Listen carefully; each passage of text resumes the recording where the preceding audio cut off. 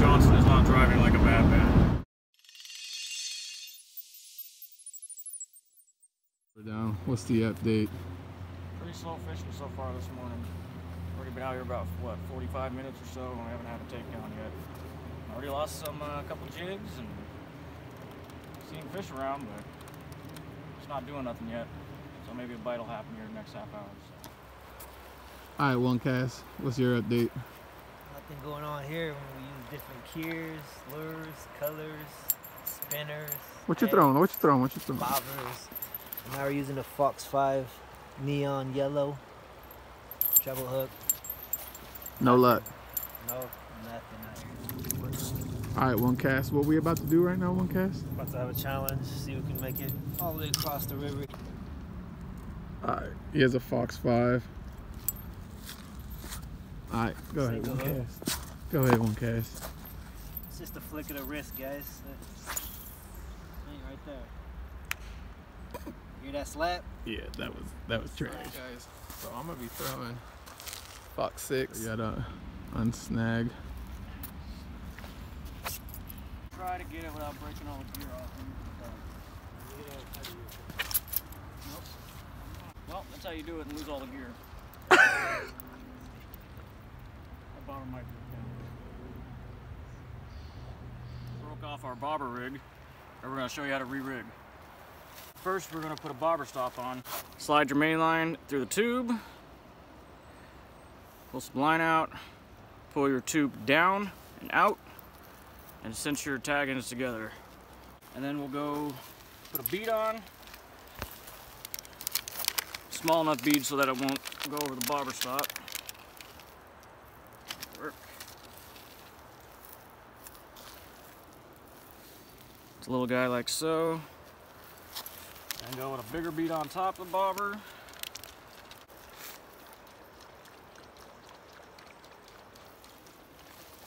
Boom, and then we're going to feed our line through our bobber. Just feed the line on down through. Boom, like that. Another bead on the bottom. I will say some guys like to use corkies on the top of the bobber. Either way works, doesn't really matter. It's just how I do it and it works.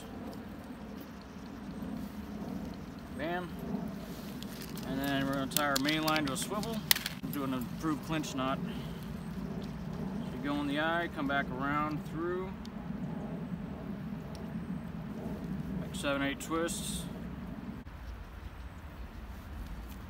Tie her down nice and good, and we're all set there for our main line.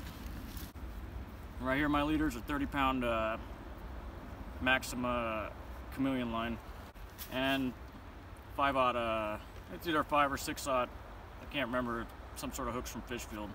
Again, we'll do another clinch knot or improved clinch knot.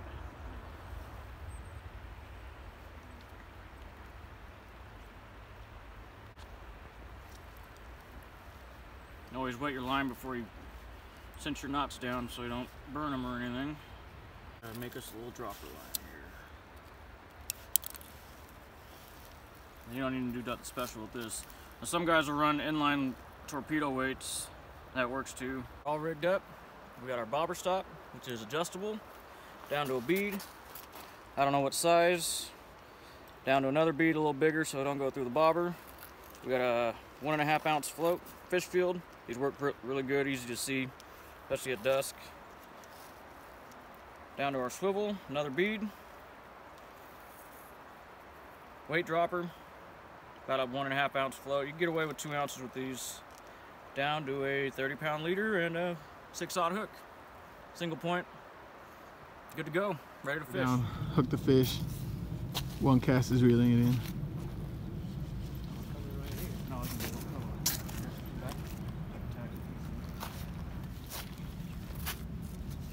Coho. Yep. Oh, he's not clipped here. Oh yeah. Tagging him. Keeper. Yep. Here. Yep. Nice. Nice. Bonk him.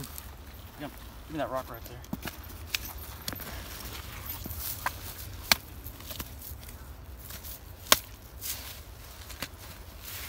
check this out. All the way up and through, damn near through the eye. Yeah, he wasn't getting off there. Yeah, it's a good color too, huh? Mm-hmm. Damn, that's our first keeper here, guys. Finally, shit. Here, clean them off too. Yeah.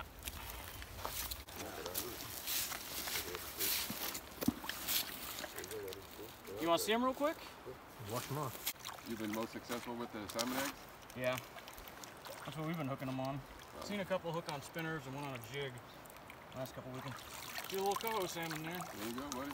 That's good. All the way up from the ocean. Nice. Awesome. Thanks, guys. Yep. Oh, we just landed a little hatchery coho buck. He's a little colored up, but he's still cut good out here on the Sandy River. First hatchery fish for me this year after about 7 or 8 trips. Be a nice little eater on the barbecue.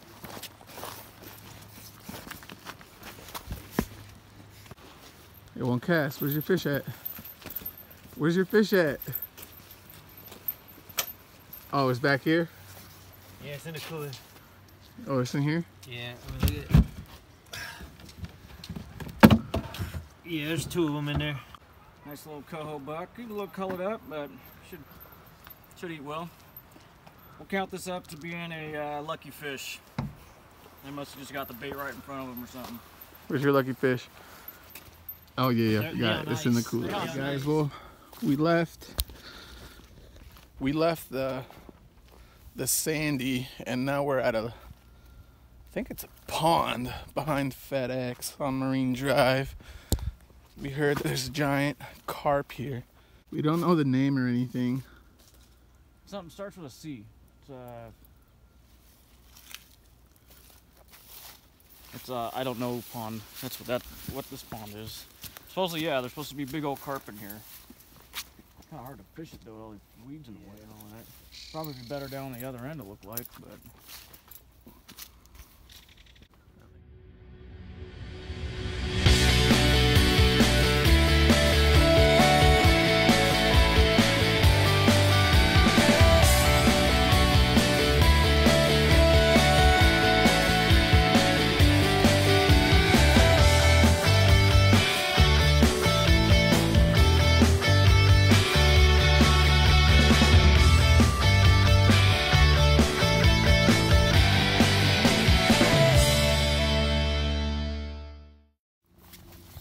Like there's really an outlet here either, unless there's an outlet down on the other end.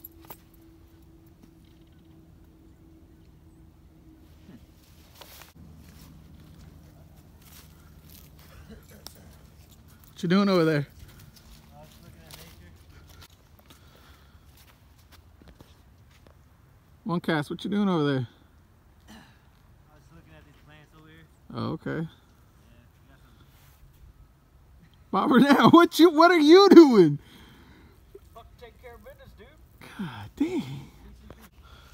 We had 1 keeper coho, and other than that, no success for me in 1 cast 2 days in a row.